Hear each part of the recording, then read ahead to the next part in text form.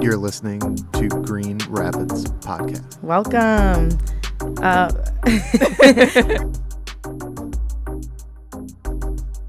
We're here with Carlos from WIMIAC. Yeah, if you want to introduce yourself. Sure. My name is Carlos Calderon, currently the Director of Sustainable Community Development at the West Michigan Environmental Action Council, or WIMIAC.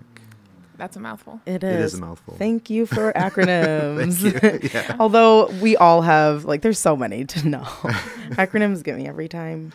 But we're excited to have you here. Mm-hmm. So today we're going to talk with Carlos about kind of like the urban water cycle and what, even just going to things like what is a watershed and how do our water habits impact our local environment and things like that. Yeah, and I'm excited to hear about this because I am going to be really honest and open, saying if somebody said watershed to me and asked me to explain it to them, I'd be like, ask Carlos. I do not know what it is at all. So that said, Carlos, what is a watershed? What is a watershed? Sure. I think the most straightforward answer to that is a drainage area. Mm-hmm. Okay. So it's the area of land where all of the precipitation throughout the year falls and drains to a common point, which is typically a stream, river, or lake. Mm-hmm. Okay. And or for listeners who said, screw science class, what is precipitation? Precipitation is all of the different forms of water that fall from the sky. Okay. So it includes the basics, rain, snow, hail. Oh, yeah. Etc. Okay. Everything that happens in Michigan. Yeah, right? Yeah. All of the sky things. We've got it all. We've got it all. So watershed is, though, specifically then what is shed from the skies into natural water sources. Shed from the land. From the land. So from the land. Water that comes off of the land, okay, or through the land, because there's groundwater interaction as well. Okay. And then ends up in a place like the Grand River. Okay. So can we get a macro kind of visual of what that looks like? The watershed concept is super cool to me because it's this nested, layered concept. You have a huge watershed, the ocean, or oceans, right? And then from there, you have little pieces of the continents that form all of the different landforms that they have, and then have these huge river systems like the Mississippi. Okay. Or the Great Lakes. And the Great Lakes can be further divided into even smaller pieces of land. So there's all of the land, half of the land at the lower peninsula, parts of Wisconsin drain into Lake Michigan. You zoom in even further, we have the Grand River watershed. So all of the area of West Michigan that the water in the Grand River comes from. Okay. And then even smaller, we have tributaries like Plaster Creek, the Rogue River, and each of them even have sub-watershed units. Plaster Creek, for interesting, I listed here Silver Creek. Silver Creek is a really interesting stream because it's mostly buried. What? About 100 years ago, and this is very common throughout the country, throughout the world, really. During urban development, especially in the 20th century, one of our solutions was to put the stream into a pipe. And so why would we do that? Then it turns into a storm sewer. Okay. So now all of sad. that inconvenient water that's on the land, we funnel into these little streams or underground culverts in the case of storm sewers. Yeah. And then they end up in the larger water bodies. But who gets to determine what's inconvenient to people, or not even people, to land, to animals, to wildlife? Yeah, because wildlife obviously can exist underground in a pipe the same way it does as a surface level stream or river, right? Exactly. Yeah. So the most of Silver Creek that's underground, no fish live there. That's sad. No insects, no frogs, no turtles, and no the birds. the water is not only filtered, but then it's else. also impacted by the corrosion of pipes and external non-natural, right? Just the non-natural world being mixed into the ground like that. Correct. Yeah. All of the storm sewer systems in the city of Grand Rapids, for instance, are untreated, unfiltered. Okay. So it goes directly from the surface into the pipe into the stream. Okay. And I remember at some point hearing a lecture by Araceli when she was still with Placer Creek Stewards about how, like, Placer Creek absorbs a lot of, like, pollutants upstream, and then it tends to deposit those downstream, which just so happens to be where there's frontline communities. Oh, yeah. So, like, stuff like that, where, like, it's not filtered, it's not being processed. So it's just, like, passing that harm on to another part of the system. Yep, exactly. The stormwater, and I kind of had this a little bit further into the conversation, but stormwater runoff, the surface runoff that's carried during a rain event, takes whatever is on the land and brings it down into the storm sewers, or in this case, the water body, like Placer Creek. So Placer Creek watershed, it has a gradient from rural to very dense urban. So out in the Gaines Township, Caledonia area, we see a lot of agriculture, a lot of suburban and rural developments popping up. Those fields and those new communities that are being built are connected to the stream through drains and other sewer systems. Yeah.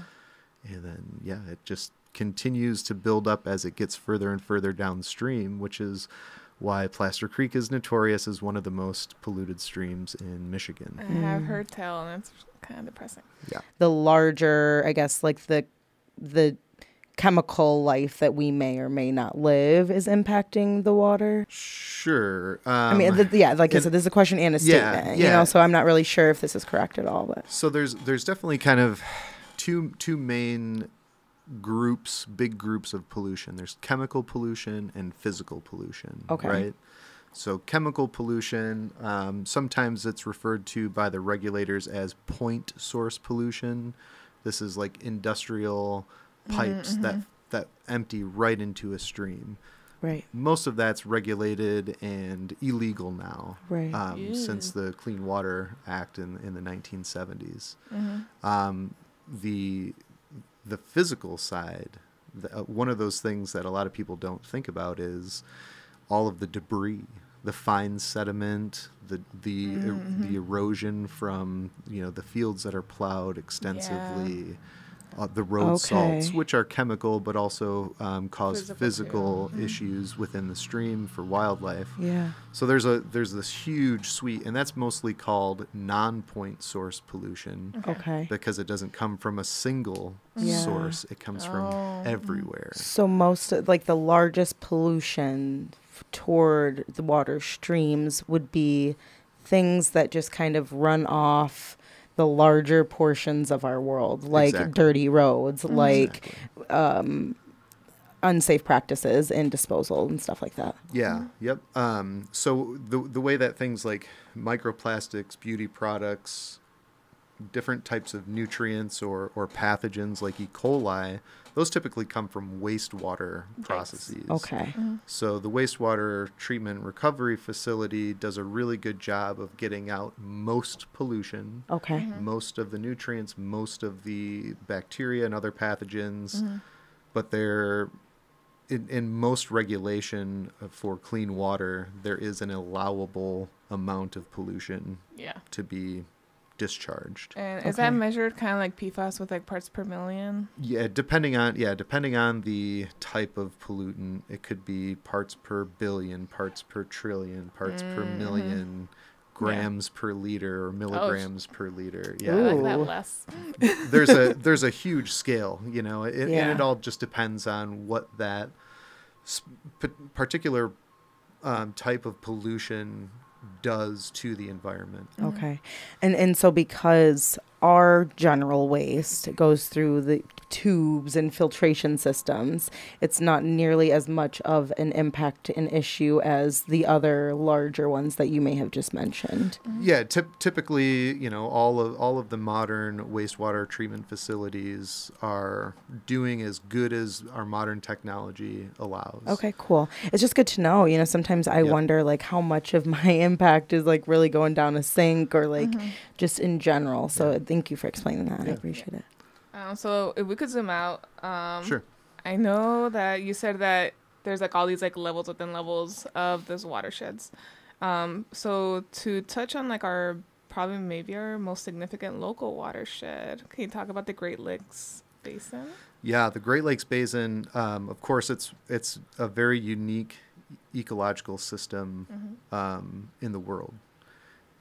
In a very relatively small space, we have over 20% of the world's surface freshwater. That's a lot. Are we greedy? We are a little, we're water rich here, Yeah. right? Anybody who's outside of Michigan, this is a lie. Anybody looking for fresh water, turn away. I'm just kidding. Yeah, so Cries in California. Interestingly enough, some of my graduate research that I did included looking back at water policy through the decades. The United States has a very interesting perspective on water. See the current or the most recent Supreme Court ruling on wetlands protections.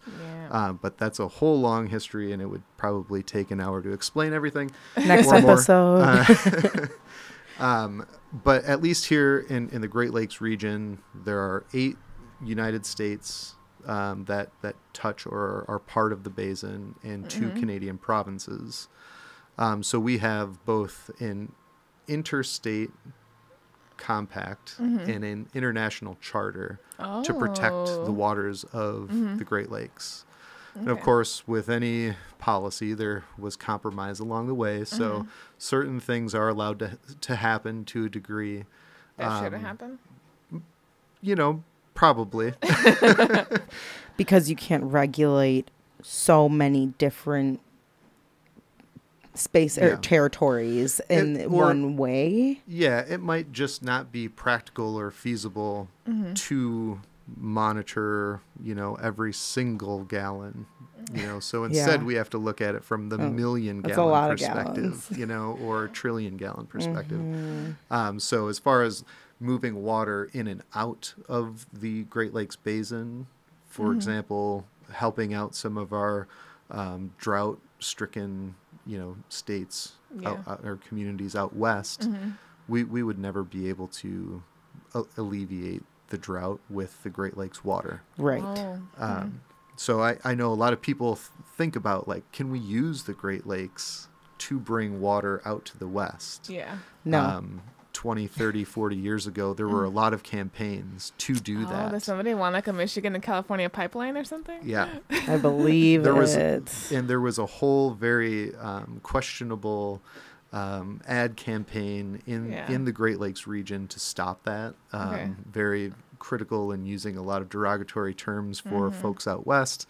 But again, because we have all of these regulatory bodies and partnerships with states and the Canadian provinces, we protect the Great Lakes as good as we can. Yeah. Okay.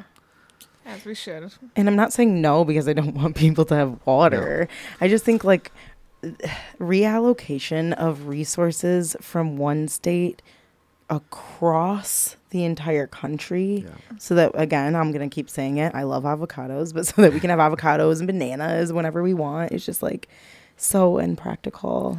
It's just, it does not make enough sense to even start a campaign to do. Not with at least first addressing the causes of all of the drought out there. Right. They've drained the aquifers, they've dammed rivers, they withdraw it for agricultural purposes. Yeah.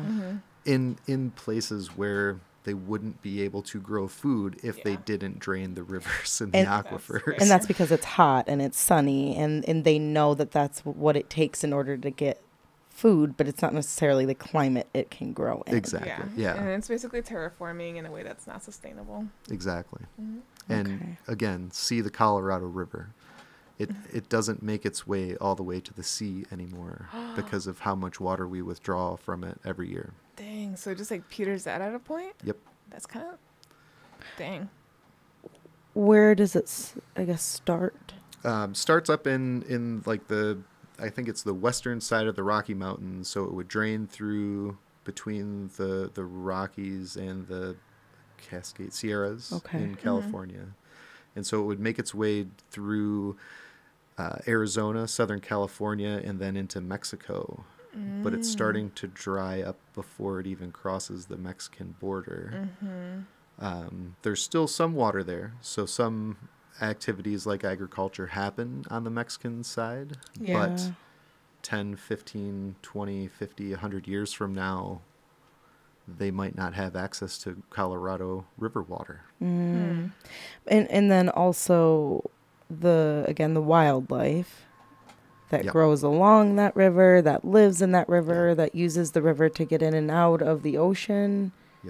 Those all are impacted, which means like food chains get impacted and so on. And, exactly. And that kind of not only will push animals, but then push us in other directions as well. Yeah, exactly. And that's one of the reasons, kind of going back to the watershed concept, that we're trying to think more in a watershed model rather than just stream, river, lake as separate entities. Because the land interface between the water is where the water comes from mostly, right?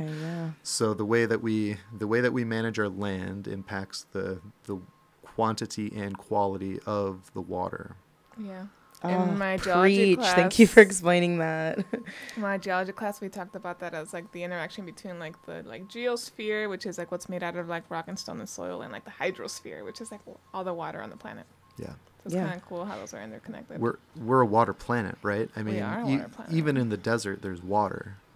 But some areas are drier than others. Some areas are wetter than others.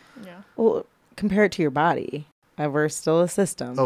And we still need every single piece of it. We need to maintain it properly and preserve all that we can, because it's so important to have every piece. I love the mantra, water is life, because we are water is another one that I like to say too, because we're water. We're made up of water. The things we eat are made up of water. The places that we love are typically associated with water. Even in cultures throughout the world, water is such an important piece. And even in desert cultures in the Middle East, North Africa, they have water features in their palaces. And it was a sign of affluence to be able to bring water from the desert into your courtyard or into your palace, and say, like, this is a really important thing for us. Check out this water. So reminds me of Dune.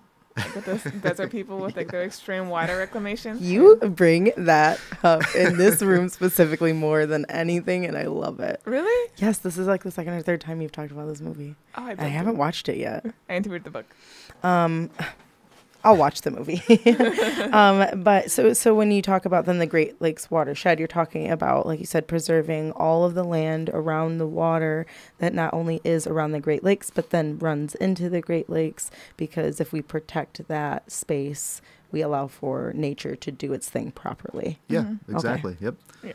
So since we're talking about the watershed, I feel like it would also be good to just give like an overview about like the water cycle. Water cycle. Ooh, elementary. It's one of you'd think it's an elementary concept. But also, I feel like they teach it once and then never again. So like, I don't never blame people for again. forgetting. So people need to be thinking about it all the time, in my opinion. And it can start, like, you can think about it. If you're like a mindfulness practitioner or something along those lines, and you're talking about your breath, that's the start of your water cycle. Because every time we inhale and exhale, not only is oxygen and carbon dioxide exchanged, but water is also exchanged. Right. Because there's water. There's water all over, right? Water's in the air. It's not just in the ground or in the rivers and lakes or in the clouds. Water's everywhere. So water is inhaled, exhaled. And in my notes, I came up with the term, plants are the contra lung. So where I like that. we inhale oxygen and exhale carbon dioxide through our lungs, right? They do the reverse. So they take in the carbon dioxide and breathe out, or not really breathe, but they release oxygen. And again, during that process of photosynthesis, water is exchanged.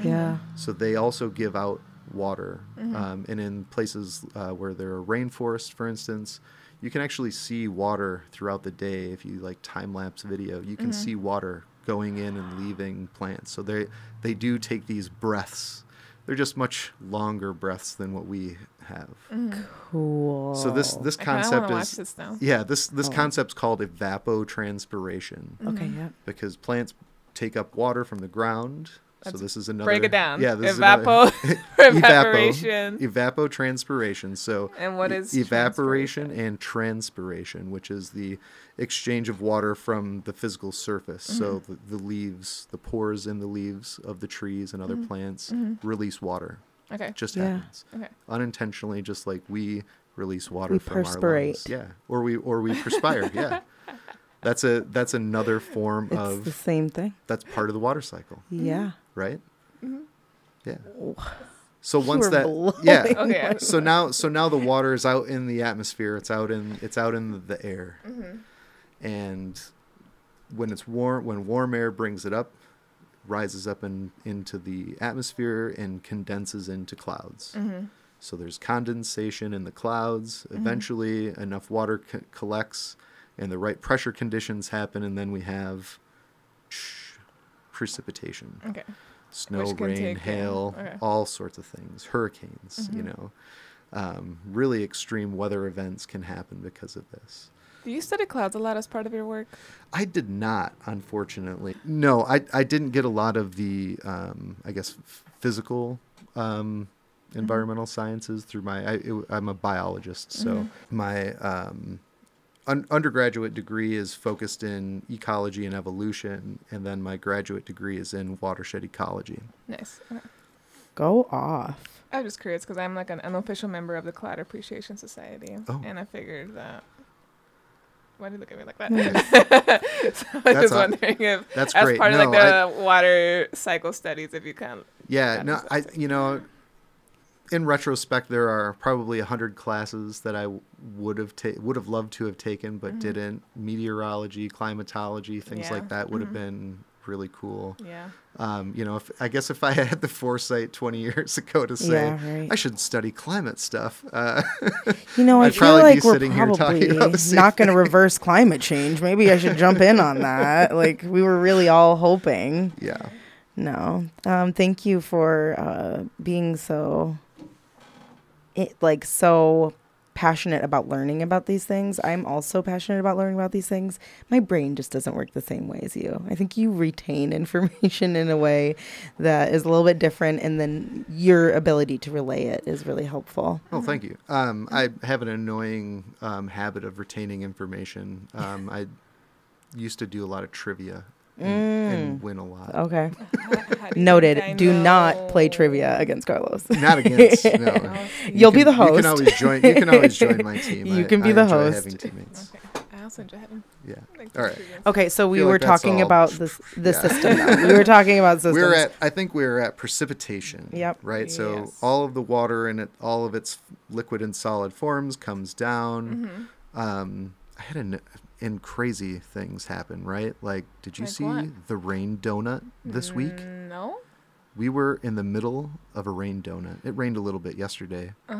But if you look in a look at the satellite, it's just this ring of this rain system. Okay. It looks similar to, but not anywhere near the scale of a hurricane almost. Okay. Is this in That's Michigan kind or of is this exciting. happening right regional? now here in the Great Lakes region? Okay. So those donuts like kind of moving around. Yeah. Just meandering. Is it glazed? I think sprinkled. Okay. Right. I love. Oh my god, my favorite. That's my favorite. Don't you get it? Sprinkles. That was a water pun.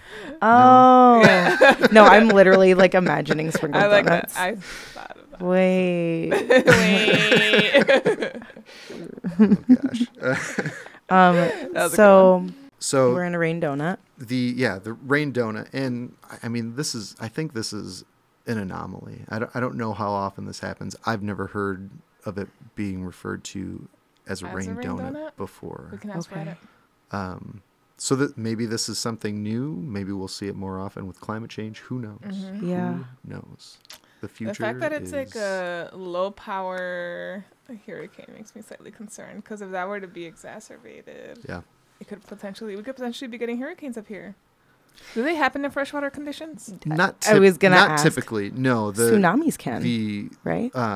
I believe, and again, not being a climatologist or meteorologist, and not being an expert in weather systems, but I believe the intense low pressure is really what drives hurricane, and it's wind plus rain. Okay. And I've recently heard some emergency management folks talking about the storm surge as a really important factor in hurricanes. Okay. We don't have that level of intensity of storms. Yeah. Okay. It would be an unprecedented, like 1,000+ year event. But also, we've been experiencing a lot of unprecedented Yes. events. Like donut Don't rain. Yeah, I was gonna say, don't rule it out. For future, who knows?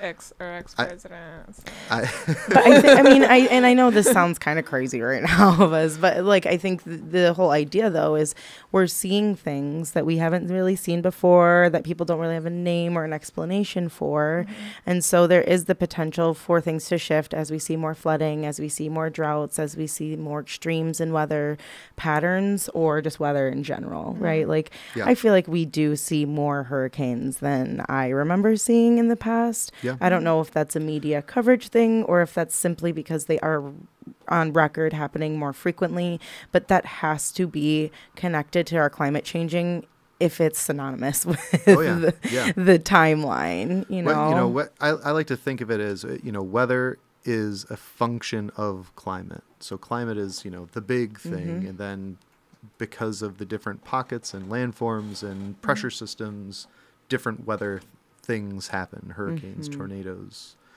monsoons, and that's more likely for Michigan well into the future. The year 2100 has been kind of the new benchmark for like extreme change. Okay. And Yikes. Monsoons that happen, further south, out west, they might shift towards the Great Lakes. It's it's still debatable, or we don't really know. If we had a glass or a crystal ball, we would know. But who's got the ball? Tell me what's going on. So one thing that fortune tellers should be fortune telling. So is that because precipitation will change depending on where the water is most concentrated? Well, yeah, it's where the water is coming from. Okay. So a lot of particularly in West Michigan, we get a lot of our weather systems originating to the west. Okay. So they might be forming out in the plains, but once they hit Lake Michigan, things go all sorts of weird. Sometimes it's a buffer, sometimes it's an intensifier. Oh, we have things like lake effect snow, where the plain states, Wisconsin, Iowa, Minnesota, they get a lot of snow, but a system that's dropping 10 inches over there hits Lake Michigan and might drop 20. Right. So just this intensification, and that's because of the temperature difference between Lake Michigan and the air.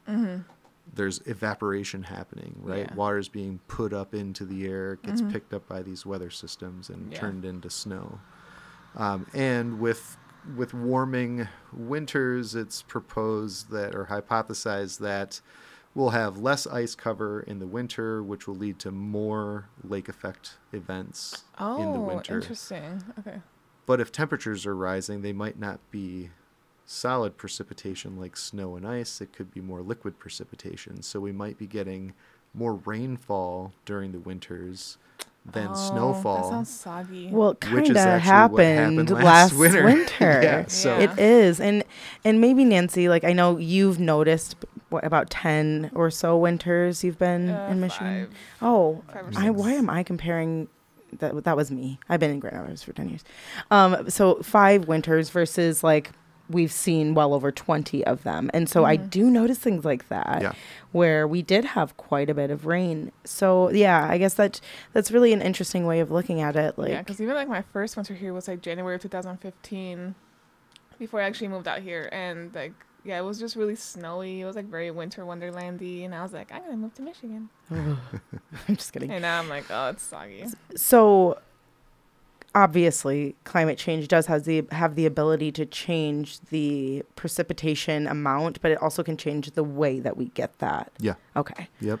I was just very curious as we're talking about it, and that's why those types of weather events might be more common to happen in Michigan if we're potentially facing droughts in other places or facing flooding in other places. It'll just kind of like shift things in general. Yeah. One of the models that I was looking at in preparation, again, that benchmark of 2100, they actually have Michigan's climate shifting to the south and west so that we'll have something more similar to Memphis, Tennessee. Okay. So I don't know what kind of... significantly Hot. warmer, significantly wetter. Humid. Yep, more humid. They're like swamp. And then, but then also potential for dry spells. So, southern agriculture, things like cotton, tobacco, Yeah.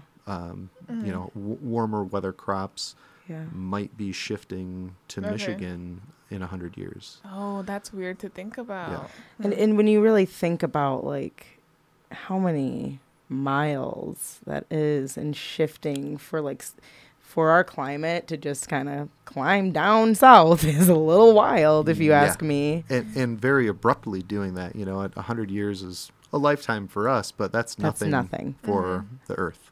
Yeah. She's been around. All right, so we talked about things coming down from the sky, and by things I mean water. So what happens once it hits the ground? Yes. Where does the water go? So in a 100% natural system, which of course that's few and far between now, the bulk of it, more than 50% of it, would be absorbed by the ground. So that's infiltration. Okay. So infiltration, the water being absorbed into the ground, some of it's shallow, Just takes it like a sponge. some of it's deep. So that's how aquifers are recharged, Always something. I like the new Amazon deliveries. They're all electric and they're silent. You can't hear them. Shut up, Amazon. We don't want to hear what you have to say anymore. Shut up. I'm just kidding. So, all right. So yeah, the so aquifers. Yep, infiltration happens. The water's absorbed. The deep absorption goes to recharge the aquifers to stabilize groundwater, basically. Okay. Is aquifer a synonym for groundwater? Aquifer is a large collection of groundwater, almost like an underwater lake. Oh. Or, excuse me, an underground lake. Underground lake. I've been to one. Yeah. They're huge. Do they hang out in like a cave formation, or is it more like a sponge? Yep, they can be in caves typically. So this is deep bedrock, under layers and layers and layers of bedrock, maybe hundreds of feet underground. And the big one that has been, I think, kind of mainstreamed is the Ogallala Aquifer in the Great Plains. And that's, when the 20th century industrial agriculture complex took over the Great Plains, they were digging wells thinking we have an endless supply of groundwater to grow all the crops we want to grow. And boom, that's where the first green revolution started in the middle of America in like the 1920s and 30s. Okay.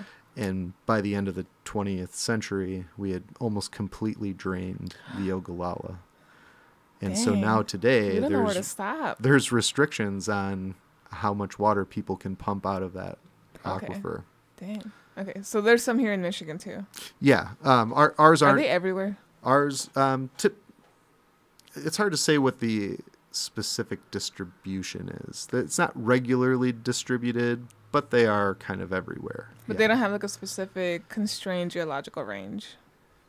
I think it would probably just be based on the actual bedrock geology. Okay. So in Michigan, because of glaciation, we don't have a lot of shallow aquifers. We have a few small pockets, really like mini aquifers, basically. Which is another issue, that shallow infiltration that I was talking about. That can help recharge groundwater and shallow aquifers. Okay.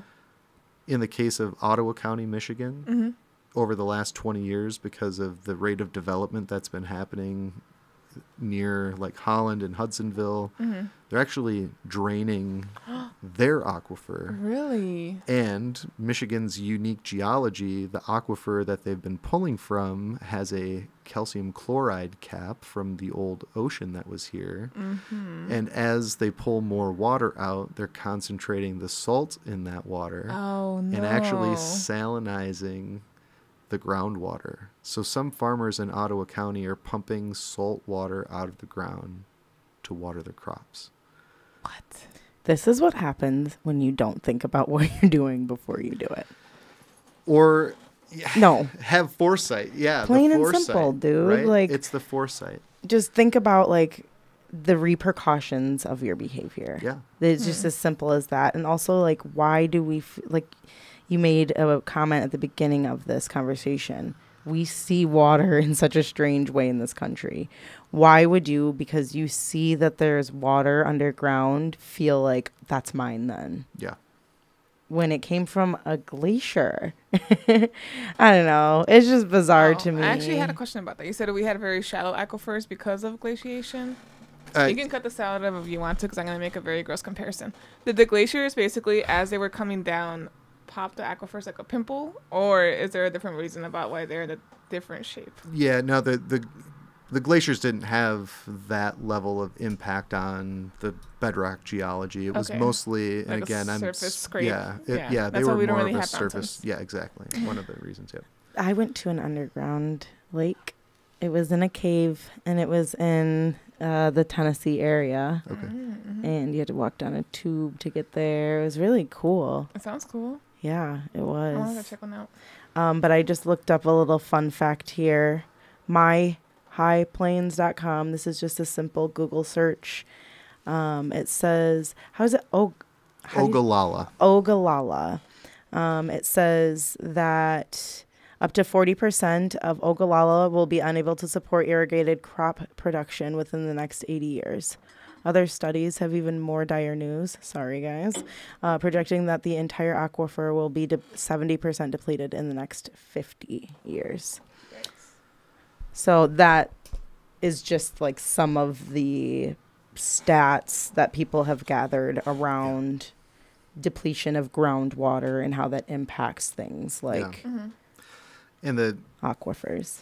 The level of the aquifer is really important there, because the shallower it gets, the deeper people have to build their wells. Okay. So the longer they have to make their straws, which is expensive, could be cost prohibitive for a small family farm. Of course. They might go out of business. The big guy might come in and have the resources to make a deeper well.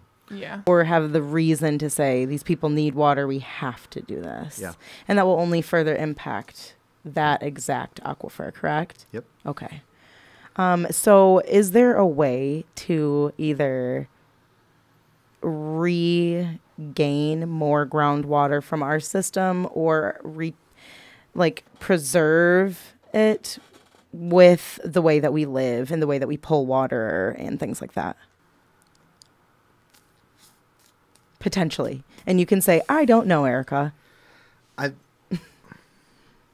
The little optimist that lives inside of me wants to say, sure. Yeah, just let it rain. Don't turn your sprinklers on. You know, is it less water use, or? That's a little bit of a complicated question, just because of where most people get their water from. Okay.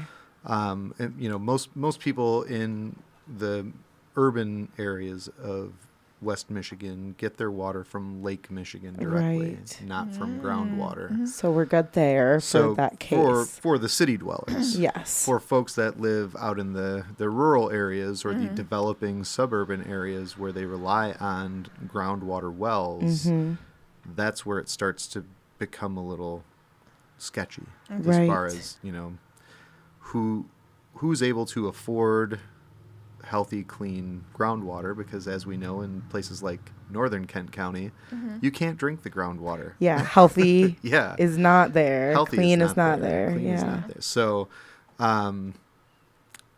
I would say the best chance we have to preserve groundwater is better policy. And that's a really boring and unsexy answer, but right. It's true. We allow corporations like Nestle to pull an extreme amount of water. Reminder for people that think that number is 1.1 million gallons of water per day for $200 a year. Yikes. What's your water bill?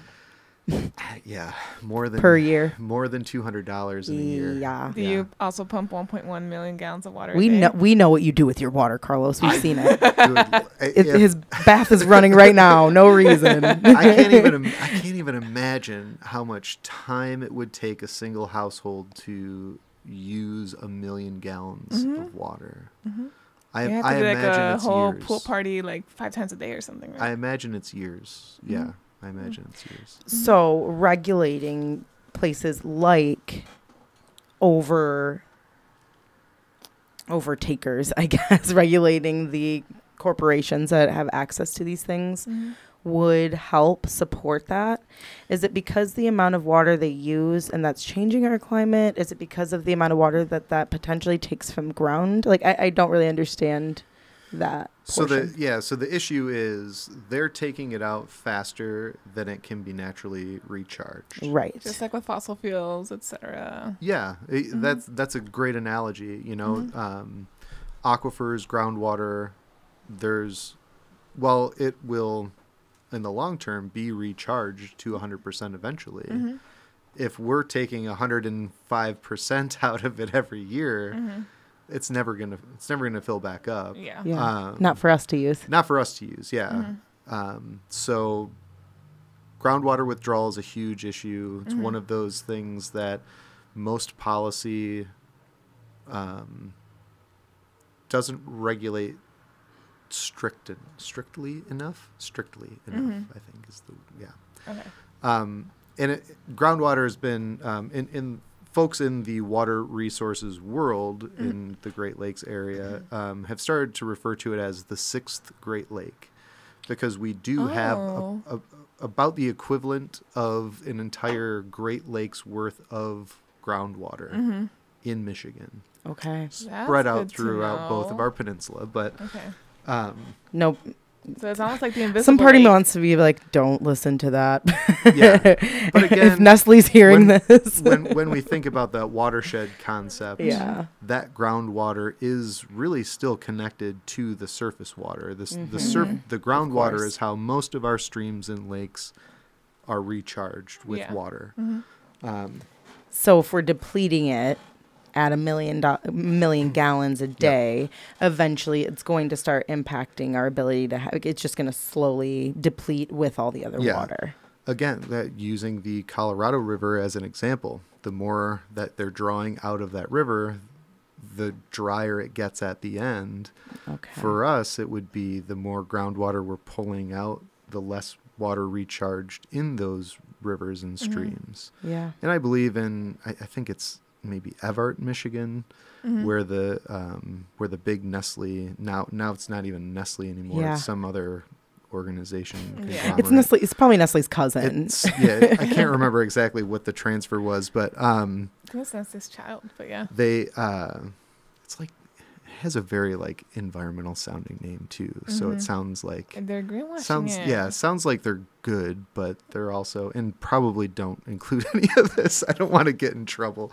Oh no, you're in big trouble. Yeah.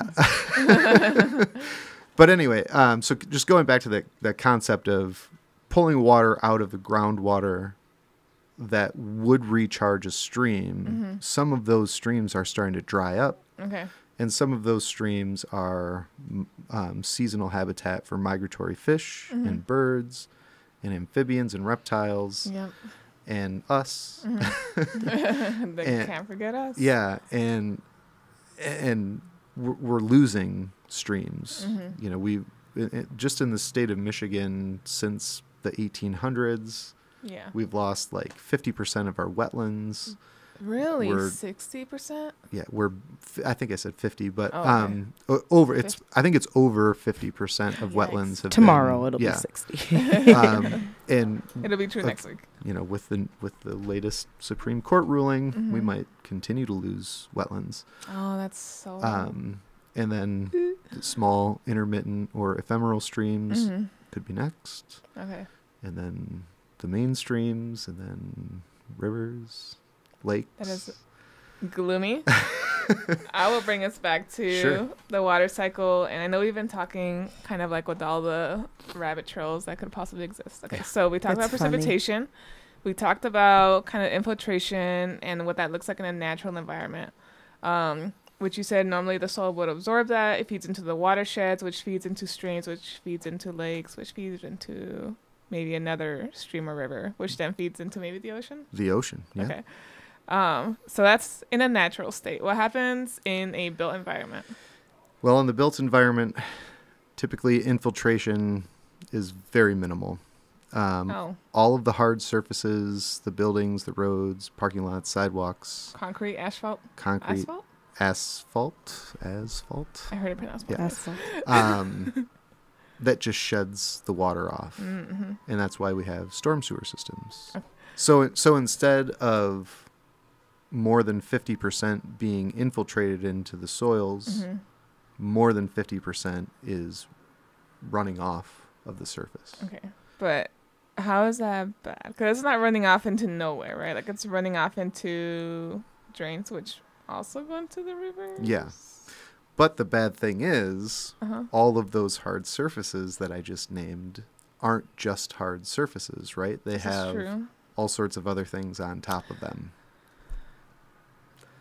I got a very lovely visual of just how oily and dirty and scrummy. Look at a parking lot. Look at a parking lot. Parking lot. Okay. Next time you're at the gas station, look at your feet. Station. Smell your shoes the next time you go get in your car after pumping gas. All of those things during a rainstorm run off into the storm sewer. I see now. And the storm sewer, it does not filter, does not clean the water.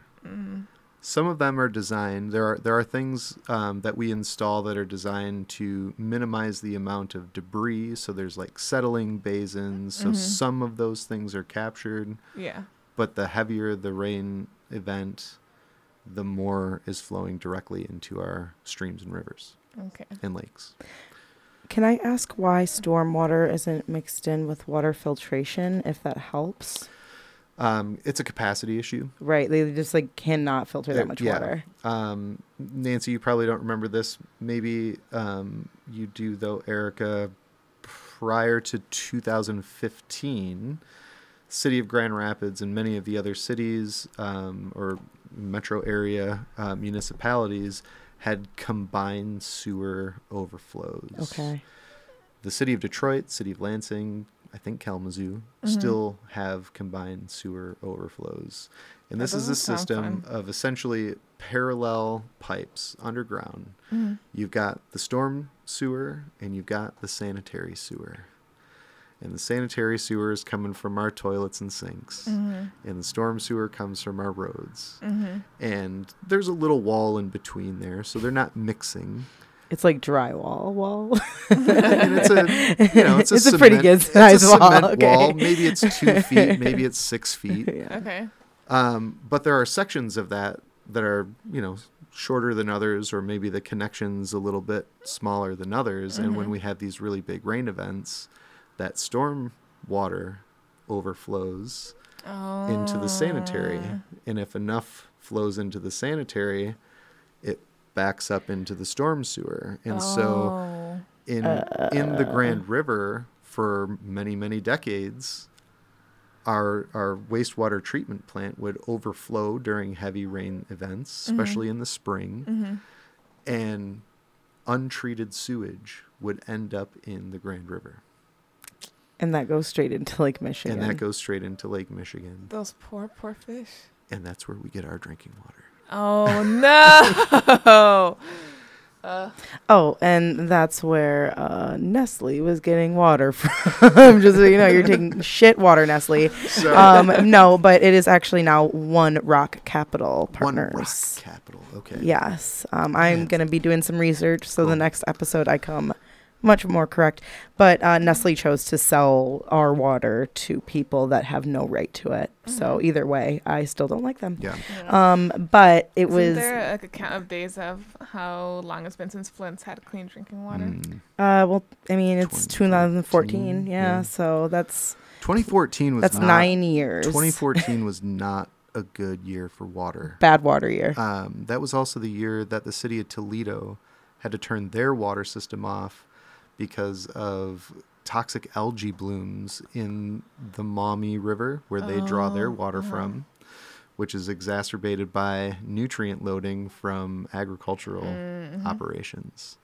And the western basin of Lake Erie is still one of those priority sites for organizations or initiatives like the Great Lakes Restoration Initiative to try to reduce the amount of nutrients in there.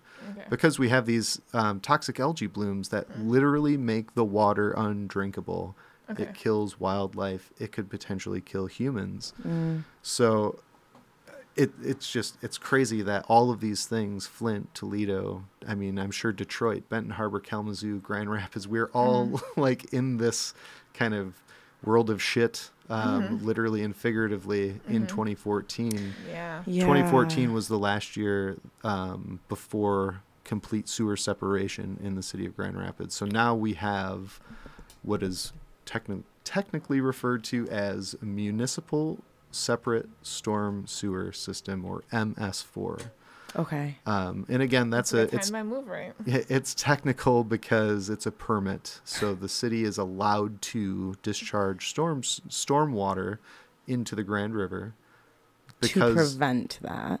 Because they change the way that they manage storm water. Okay. There are lots of other like very minutia details about how much storm water, what types of practices that the city and its kind of neighbors too, because the city of Walker, Wyoming, Kentwood, East Grand Rapids, others are part of this permit. And we share this watershed together, so we got to figure out ways to manage the stormwater so that it's not continuing to degrade the water quality in the Grand River. Yeah, because we need rain, right? Oh yeah, we want that. Yeah. The stormwater is a good thing to have, but we can't have polluted stormwater because once it reaches a certain point, it has to go into the river. Yeah, and stormwater itself and runoff, kind of tying it back to the water cycle, is another one of those forms of pollution. Again, because that's interesting that it counts as pollution. But that makes sense. Stormwater carries all of that debris, like and you other said, chemicals, salt, pet waste, oils, the fertilizers and pesticides that you use on your yard, PFAS on your car from when you get a car wash, all sorts of things. So, but one of the big issues is how fast and how warm that water is. Well, the temperature when it's entering the streams. Why does the temperature make a difference when it enters a stream? So streams that are fed by groundwater are typically cooler or cold water streams. In the summertime, when it rains and it hits a blacktop parking lot that's 150 degrees, it warms that water up. Boils the fish. And instead of infiltrating and cooling down naturally through the soils, it goes right into the pipes and right into the streams. It takes less than 15 minutes for a raindrop to get from the storm drain to the Grand River. That's fast. So in 15 minutes, the water's not cooling down fast enough. Not at all. And the immense volume of water that's moving through the storm sewer system is causing the hydrology to just bounce all over. Yeah, because a lot of the currents and streams are they flow like with temperature too, right? Like different like levels of in between. The size of the stream typically has an effect on what the temperature of the stream is. So sometimes the speed. Let me think about this here. Okay. Because there's that fourth dimensional aspect to it, because we have there's time. the time, the phenology of the seasons, right? So sometimes in the winter, obviously, melting snow isn't going to have a huge impact on the temperature of the stream. It might be, maybe it's even colder than what the stream temperature is. Yeah. In the summer, when it's really, really warm, that's the bigger issue, I think. Okay. Because you're already reaching the top of which things can reach for temperature, like of our capacity. The range, the tolerance range, and so if you're throwing it onto, like you said, a blacktop, Yep. asphalt is in its dripping downstream, that's way too much heat for us to handle because we're already at max in the summertime anyway. Yep. Okay, I'm just assuming that's what it is. Yeah, and temperature matters because the temperature of the water dictates how much oxygen it can hold. Oh, I didn't know that. Warmer water holds less oxygen. Yeah. Less Really? oxygen means less things can survive in that water. It's like when water's boiling, Yep. right? Same concept. Sure. Like the water is the air escaping the water. Oh, yeah. Yeah, exactly. I guess I'm trying to give it a visual. Sorry, yeah, exactly. Yep. Okay. So think of your little water molecules all bouncing around each other. The warmer the water is, the faster they bounce. So the less space there is between each one of them to Okay. hold oxygen and other dissolved gases. Oxygen's the most important one for aquatic wildlife, though. So Okay. yeah. Good to know. And Right, again, I've like heard about the volume of water and that flow alteration, that can affect what is able to thrive in those water bodies as well. Okay. I mean, there are things as small as microscopic animals, fungi, algae, and other plants that are going to be impacted by how much water is moving through that system. And they get washed out, and have to it's like a spider having to respin its web every night. You just have to go back in and have that whole community reestablished in that space. If there was a huge flood event, if there was a huge temperature event or chemical spill, things basically get wiped out and then have to reestablish, and that takes time. And And with things like bacteria, certain temperatures really do matter, right, in order for things to thrive. Oh, yeah. So, like, if something is too cold or too hot, it's just not happening at all.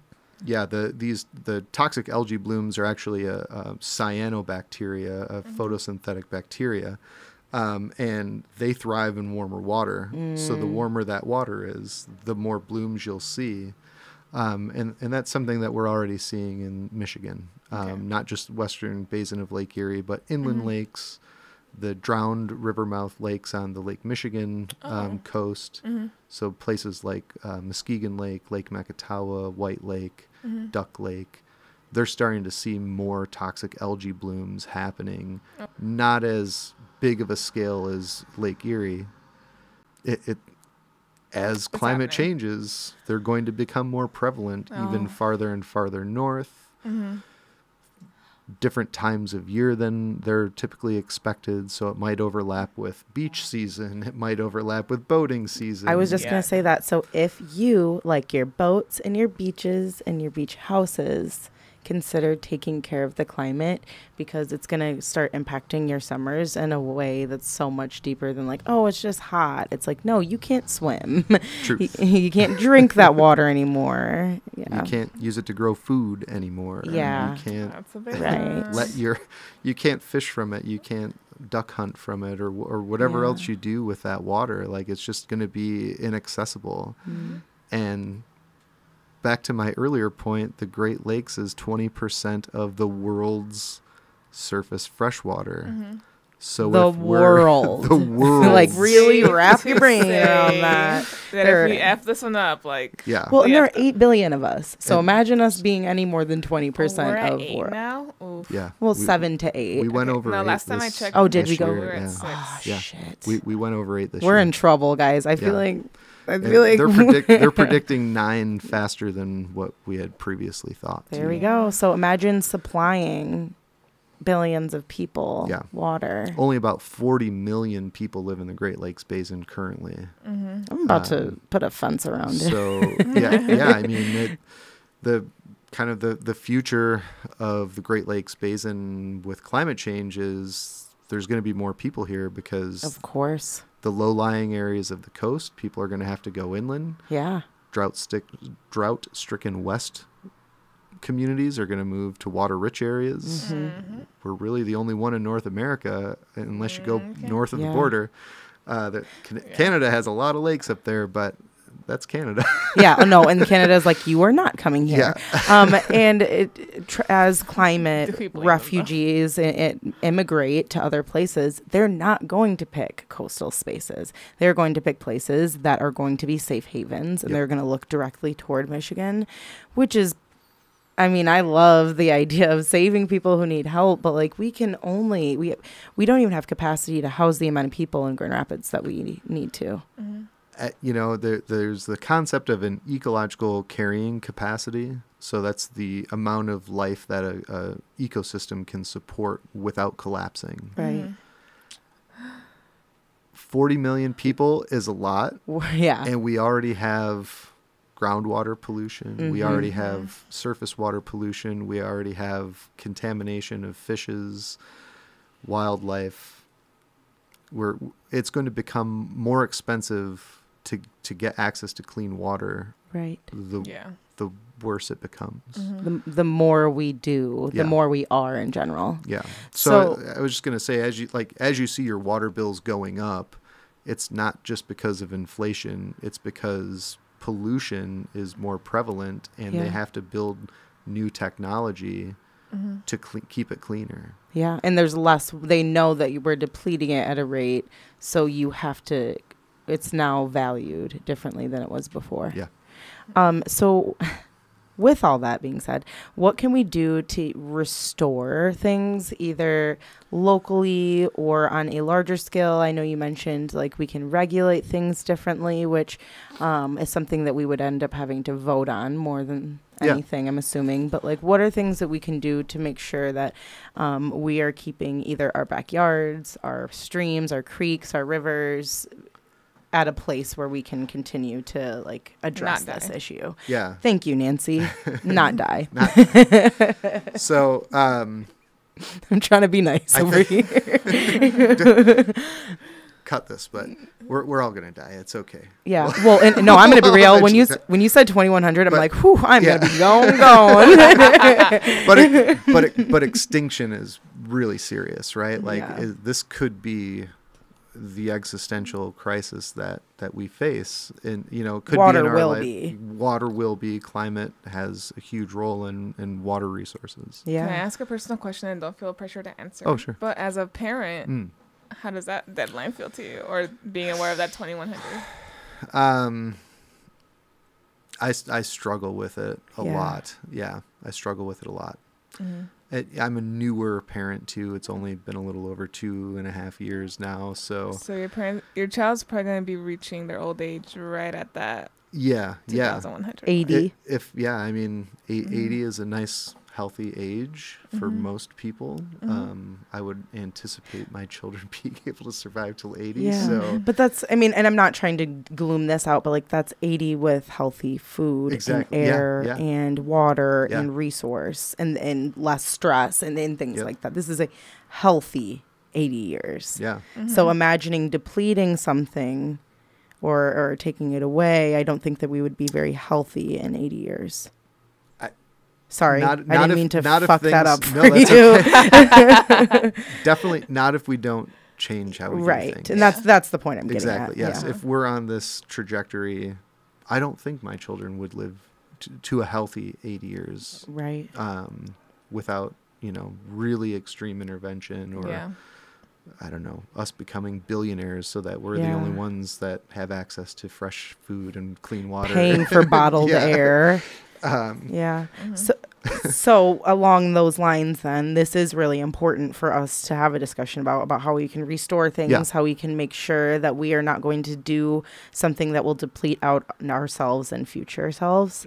So because I probably won't be here by that year, and I plan on remaining like a child-free adult, so I don't have direct descendants to worry about. But I do worry about like non-direct descendants, like everybody else who is still a child or soon to come to the world. So, I think the best place to start is your backyard. Okay. If you have a backyard, your own home, wherever you dwell. So being responsible with your water use, obviously that can help in a lot of ways. If you have space, a yard, even if you rent and, speak to your property owner, landlord or whatever of, can we plant more native plants? Grass lawns suck. Big thumbs down. They are a huge contributor to climate change, and I will speak against grass lawns all day long if I could. Me too. I despise them. I think they should be illegal. I think you should get fined for having the fact that they were literally just a status symbol from the French aristocracy. Like, how did we? It's not even American. Nope. You're not a golf course, and even if you are, there's clover. Chill out. Sorry, keep going. No, that's fine. Start in your backyard. Convert portions of your lawn. If you use your lawn recreationally, that's fine. But there are better ways to manage your own space. I'm killing my lawn. Going back to the water cycle, think about each individual plant in its role in the water cycle. The more trees we take out, the more natural prairies and wetlands and meadows that we remove, the less that water cycle is acting in its normal path. And so grass lawns have very, very shallow root systems. They don't use a lot of water naturally. It's just like 3 inches, if that, right? And that's one of the reasons that people have to water their lawns so much, is because those roots don't go deep enough to get access to the groundwater. They're just surface level. They're just surface level. Yeah. Native wildflowers, grasses, trees, their root systems go tens of feet down to the ground. So they help retain it because they're reaching. They're reaching far. down. They're and that's carbon sequestration too, because all of those roots are made from carbon. That's cellulose, right? So they lock up carbon, bury it way down in the ground, and then they pull that deep storage water. Which also means you don't really have to water it, because they're just tapping into a natural water source. Exactly. It's like a terrarium. It's water conservation. It's climate mitigation, all just from some pretty flowers. Yeah. And don't the roots also help to prevent erosion too, from stormwater runoff? They prevent erosion. They provide habitat. They build healthy soil microbiome. They bring a smile to your face. I see you lighting up as you talk about this. For our listeners, Carlos is grinning passionately as he's describing flowers. This has been a hard conversation, so let's talk about the flowers. Yeah, no.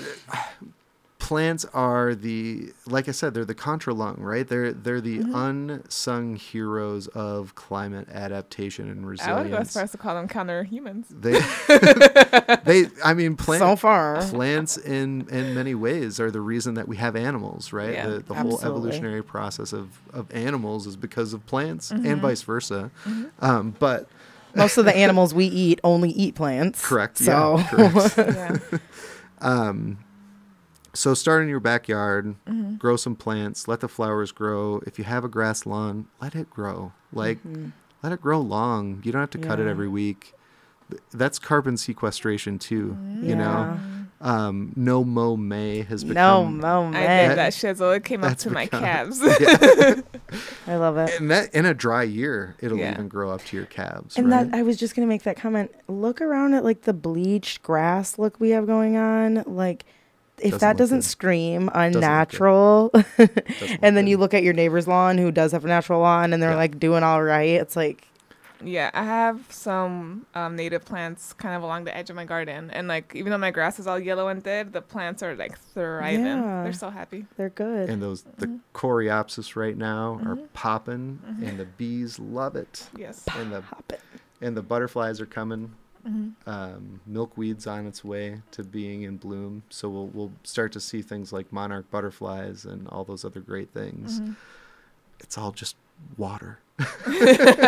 So water. Really what I'm hearing too is not only making sure that you're having more plant and wildlife, but like allowing for it to restore itself by doing that. Definitely. So like bring the right things to the right places and then just let them do their thing. Let it go. You can assist them if necessary, but otherwise, like the rain is going to do it. Yeah. The roots are going to reach the point where the rain doesn't even matter anymore, and it just continues to give.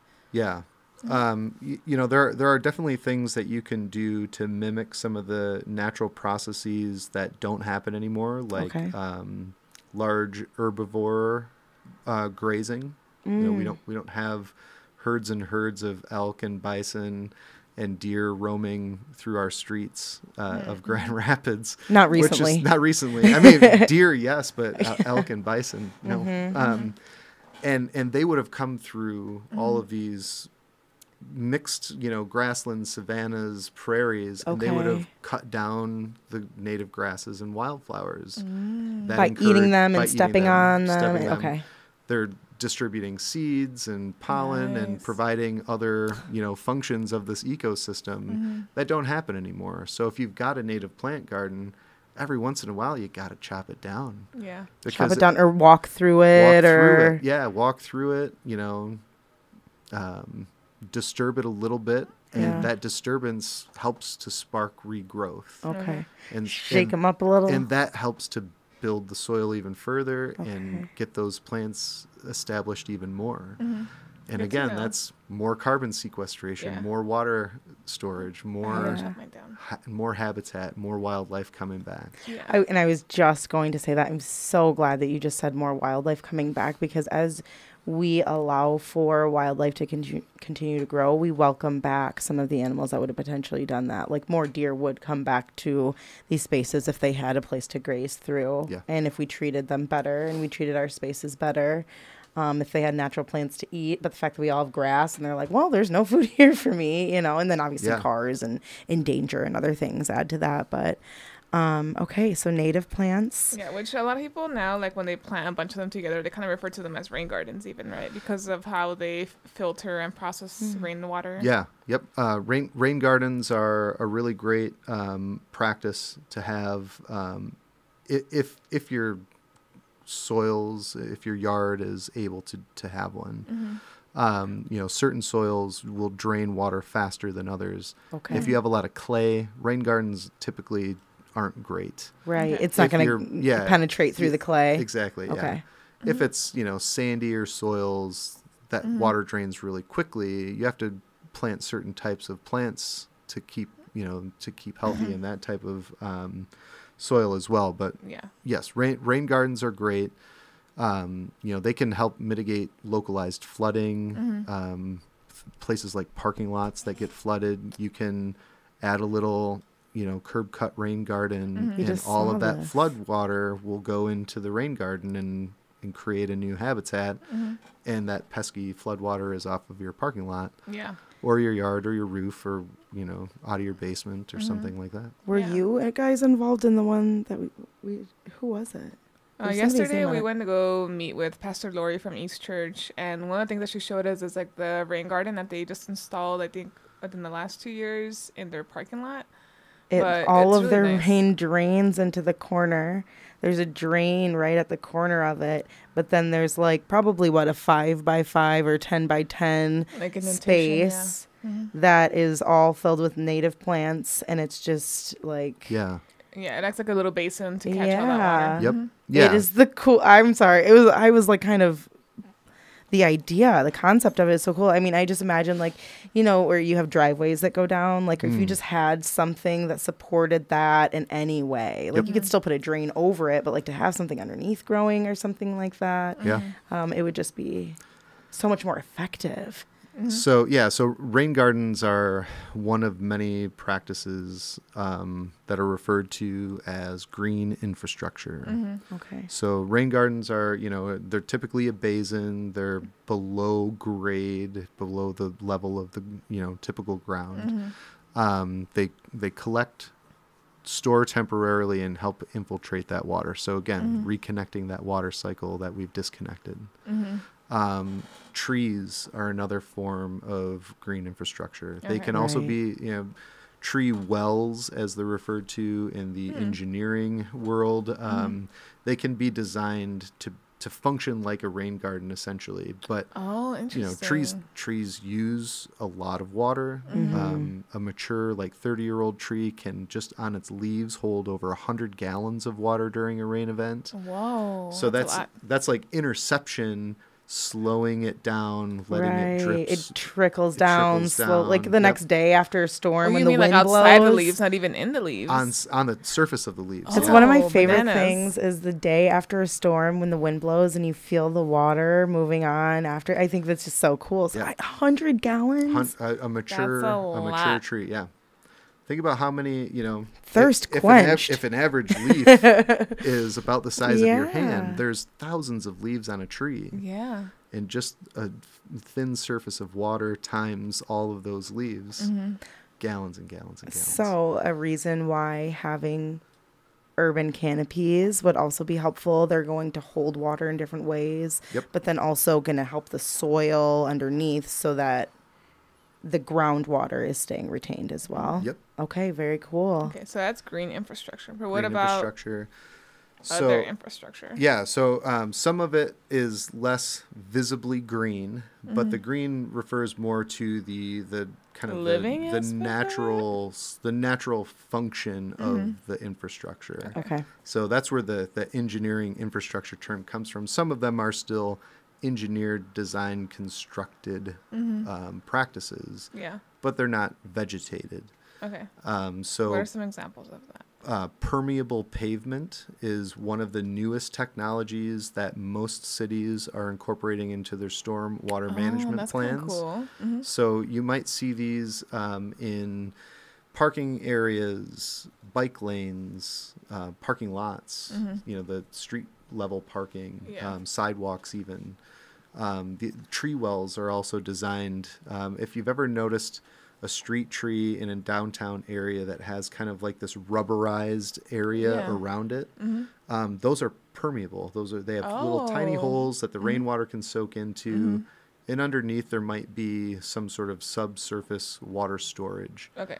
Helps to water the tree, helps to keep the water out of those storm sewers. You are blowing helps my mind. Helps to infiltrate. So there's reservoirs holding this water. There could be, there could be. That makes so much sense. Some of them could even be built tens of feet out and under the sidewalk. So you could be walking on water storage and not even know it. Okay. You could park your car. There's actually, I think the downtown market has these almost like cavern. You could probably walk through them. They're so large. They're these little underground vaults that can store water for a period of time after a rainstorm. And below that, there's, particular types of substrate that help to infiltrate water. So over top of a hard surface, they have drains in the parking lot. Those drains lead to these underground vaults that can store thousands, if not millions of gallons of water during a rain event. And that stops the surface runoff. Okay. Yeah. Wow. But those are like architectural details because I guess a lot of it is like invisible to the a normal person, like a lay person. Yeah, right. Yeah, but it's under a parking lot or under a parking but space. People weren't thinking like that when they were building buildings. Even I don't know how new is this? Is it like 20 years, 50 years? Like when did we finally start thinking about water when we were constructing new things? I'm sure the invention of some of these is probably as old as 50 years. But as far as like common practice, that's in the last 10 to 15.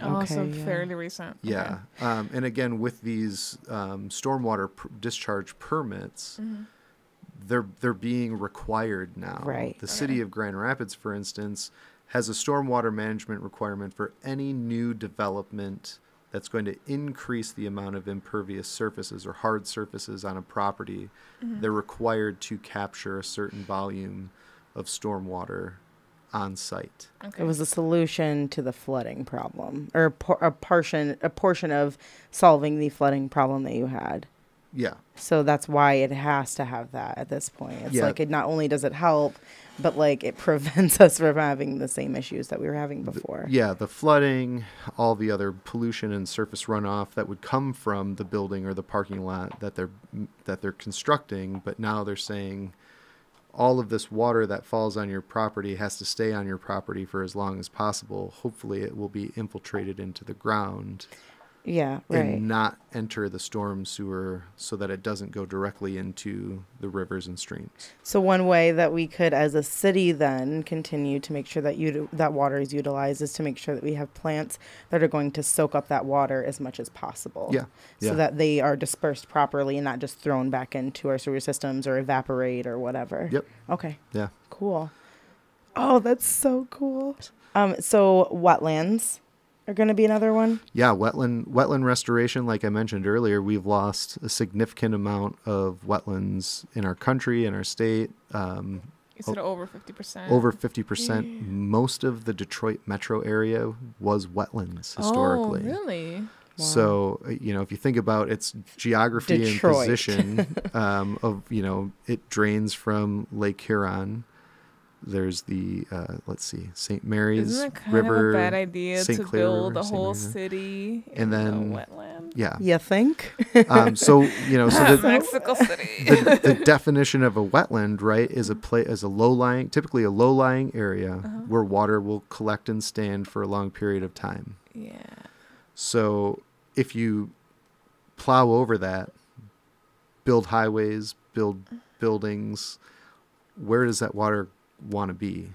That same exact spot. Wants to be right where it is. So you can imagine, fast forward to 2021, I think it was, a really, really rainy spring after a really, really snowy winter. You have lots of localized flooding in the lowest lying areas. And in cities like Detroit, they typically will dig out land to build highways. And I don't remember if you saw the... Did or I any don't of know these if you- people study physics? Dude, Detroit has they just do. been like, They're I'm going to do whatever the... They're I want." engineers. They come up with all these really great solutions to the inconvenience of nature, but often don't consider The a inconveniences natural of solution to the inconvenience of man. Right. So again, this Well, is we're why- not one of nature. This is why we're coming back with this green infrastructure stuff. So back in that, I think it was 2021, the really bad flooding in Detroit, most of the highways were the areas that were flooded because they had been dug out. They're below most of the neighborhood grade level, surface level. Yeah. And those historically were wetland areas. So that water doesn't want to move. Yeah. And it collects in those low-lying areas. And I remember seeing pictures of people swimming Kayaks in out the there. highway, the flooded highway, swimming, kayaking, whatever. Dang. And Detroit, as I said earlier, still has a combined sewer overflow system. So all of those flooded areas You're swimming likely in shit. had untreated sewage. Yeah. And people were swimming and fishing and Yeah. paddling. I mean, and you having a good know, old But time. also just I'm not living surprised. near, And just living there. just being around it in general is just not healthy. Not healthy at all. And so things like preserving wetlands, things like not building over them, things like making conservations the top of our list, and then also making sure that we're preserving the land that we have potential to, like Yeah. our backyards, like our parents' backyard. Go to your parents' backyard and make sure their creek is looking on point or whatever you can do. Because there is things like 30 by 30, which is trying to preserve at least 30% of all land, right? So by 2030. So we're trying to make sure that every state is up to that code. Michigan, I believe, is closer to 19%. Okay. So things like advocating for not building over wetlands and not allowing for people to overdevelop our spaces are going to not only contribute to our climate issue, but also keep us on track for the goals that we have in our future. Yep. But what would be your call to action for people who are listening? Something that is maybe a little bit more easy to figure in a life where you're either not already openly fighting toward change or the climate issue that we're facing, or you're just like a super busy parent, right? Or you could have like an easy mode call to action and like a expert mode call to action. Well, then Nancy will come in and be like, and then what you need to do is murder your entire lawn, do your neighbors as well. So maybe the light version, and then we can come in with something a little bit heavier too. All right. I think the easy answer, vote. Okay. Oof. That's a good one. I mean, vote. The majority of us can do it. 2016, we had a presidential election that resulted in 3 nominees to the Supreme Court, and the Supreme Court just rolled back wetlands protections. Yep. And if the other candidate would have won, we would have had a completely different Supreme Court, and none of that would have happened. Maybe more protected wetland. More protected wetlands. Yeah, right. So vote. Okay. So that's the easy level. Vote. That's the easy like level. Really actually think about who you're about to put into our, we have primaries coming up pretty soon here. Yeah. So I really like that answer. Yeah. What's hard mode? Well, can I give an easy mode or easier mode? Sure. Medium Well, mode? it might not be easier. But medium as you mode. were mentioning rainwater and just how valuable it is, I know that WEMIAC has a link on their website right now where they talk about rain barrels. That was going to be my next level, how you can participate in water conservation. Oh. Rain barrels are another kind of entry-level green infrastructure, right? Green, again, the green part of the green infrastructure is thinking as a nature-based solution. So rain barrels hold the water, slow it down, and allow it to trickle and infiltrate more naturally. Yeah. Rain gardens, same thing. If you are a property owner, a business owner, consider converting your parking lots. Consider, it's an expensive practice, but things like green roofs. And if anybody has any questions about these things, feel free to contact us at WEMIAC. You can drop into our open office hours. We have a zero storm water runoff site. Really? Ooh. That's kind of cool. 1007 Lake Drive. They're walking the walk. We've got a green roof. We've got a rain garden. Very cool. We have all sorts of other really cool things. We've got a double gold LEED certified building. So we've got a lot of cool on-site demonstration things. So learn, I guess, is. Can we take a tour? Oh yeah. Okay. Yeah, for sure. Like I said, we've got open office hours Monday through Thursday right now. So Very cool. come on by and somebody will show you the cool things that we've got. Okay. And on the rainwater topic, now that I'm thinking about it, in my apartment, what I will do the next time it rains is I'll put a mason jar outside, and I'm going to use that to water my plants instead of getting water from There my you go. sink. Yeah. My plants will appreciate it a whole lot more, and I will use a tiny bit less water, which will contribute in one way or another if I do it 50 times. If you've got like a funnel that's wider than the surface area, Just put that on your mason jar and you'll collect that Yes. much little bit more water. wow. Maybe you'll double it. I don't know. Let's triple Can it. I do Triple the hardcore Yes. call All right, to now action? everybody, hang on to your seats. Nancy's gonna. I know. Here she comes, storm of Nancy. I feel like it's one that I've said before, but rip up your lawn, throw it away. I told you she was gonna say stab your lawn and your neighbors. Or if you don't want to rip it up, because that is a lot of work, you just cover it with a layer of, I think they call it contractor's paper, which is not plastic, that you can just use, and then throw like a couple inches of mulch over it. And before you know it, you'll have no lawn, and you'll be happier for it. Yeah. We just reduced our lawn by doing just that. We actually used non-dyed, non-painted Yeah, cardboard. Like the craft brown. Okay. Yeah. We use cardboard. Yep. So that'll smother out just about anything. Mm-hmm. And then if you amend soil on top with composted mulch, Yep. you got a perfect little starter garden bed. Yeah. And even if you don't want to do anything with that, you just don't have an invasive plant stealing water from the ground, which is just going to continue to contribute toward what we're talking about right now. Mm-hmm. Yeah. Yeah. Cool. And also, like, if you're not a homeowner, one of my friends, her name's Rachel Barecki, she actually went to her First employers. She went to her employers and was like, hey, like, it kind of sucks that we just have this, like, non-beneficial landscape in front, like, on our property. Can I do something with it? And they were like, yeah, do whatever you want. We don't care. So she was able to plant, like, a whole native garden that got her job. Awesome. So that's another small thing that you guys can probably do. Talk to your people about making effective changes in your lawns and with water storage. Yep. We love it. Thank you so much. This has been Thanks, Carlos, for so informative. Thanks. Thanks for having me. It's been great. This is all the years of you storing information into one moment, and we're all excited. Yeah, the knowledge aquifer. Yeah, so I like it. yeah. So thank you for listening to Green Rapids. Peace. Peace. Peace.